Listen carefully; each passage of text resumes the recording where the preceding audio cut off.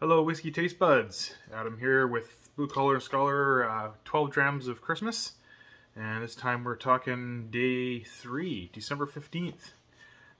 So far we had a beautiful, on day 1 we had a beautiful That Boutique Whiskey Company Springbank 19-year-old. And then yesterday we enjoyed a batch strength Glen Grant 15. So what's in store for us today? Well, here we go. There's the color. Beautiful color. Showing my dirty fingernails. Just got home from work. So for a lot of you guys, this one will seem very familiar to you. When you start nosing this one, tasting it, you're going to be like, I know this whiskey, what's going on here? But it's different. So on the nose, I'm getting like cedar wood and honey.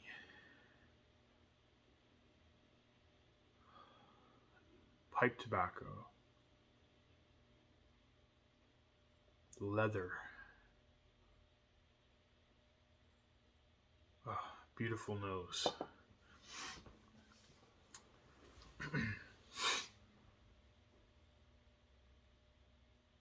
And then lots of vanilla as well. On the palate.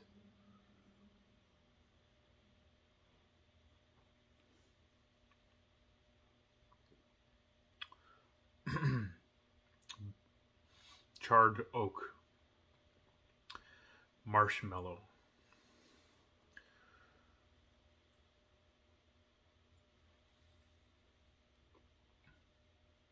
Salted caramel. Beautiful, beautiful whiskey.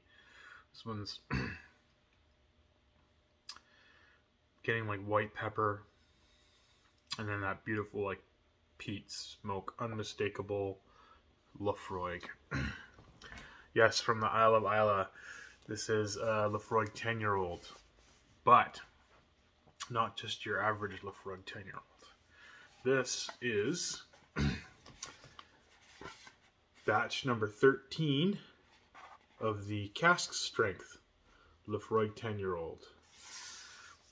I purchased this at once again was from the BC Premium Spirits release, and it's bottled at 57.9% ABV. So the regular Laphroaig 10 is usually bottled at 40 or 43% ABV depending on the market.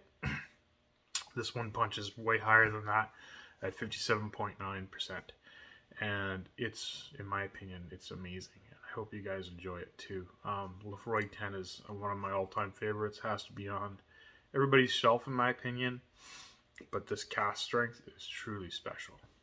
So there's the first foray into the peated whiskeys of the calendar, and in my opinion does not disappoint.